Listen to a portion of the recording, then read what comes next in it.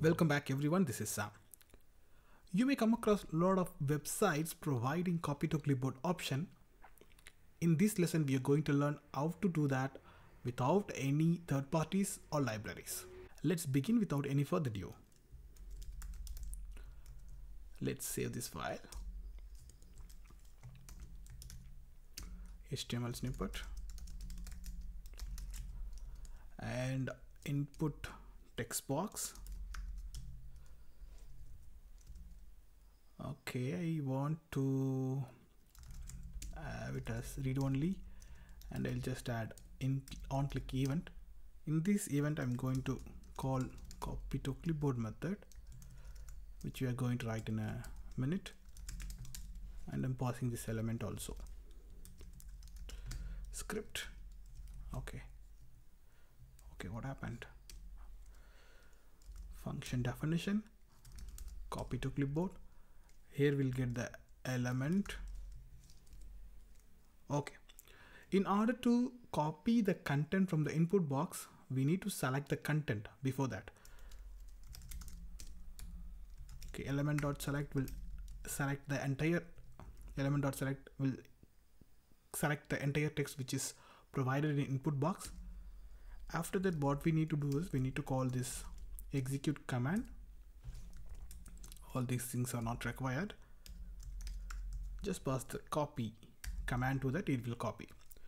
But please ensure whether you are calling this method on user event, otherwise it won't work. In order to ensure whether it is working or not, I am going to add a simple if here. If it is copied properly, I'm going to show some message here. Before that, I'll add some div so we can get some idea. Copied to clipboard, some message like this. Let me copy this. Document.get element by id. What happened? Get element by id, and this element style dot display. Okay, in this place it should be visible. Okay, for that we need to hide. This should be hidden always. Okay, after 3 seconds I just want to hide this, so set timeout. Function, inside that function this same operation.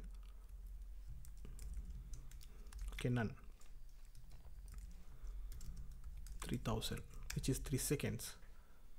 Okay, I think we are done with this. Let's test it quickly.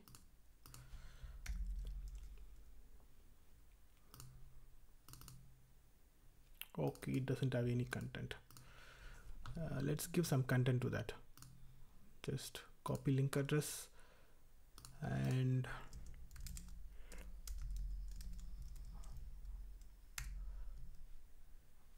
okay, now it's in my clipboard, so even if it is copied, we don't find whether it is copied properly or not.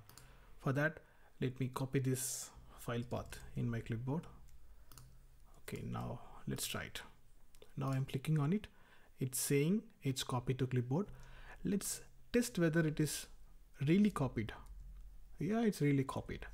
Yeah, this is how you can develop your own copy to clipboard piece of code in JavaScript. Thanks for watching this video. Don't forget to subscribe, and please like this video and share with your friends. Thank you. Bye bye.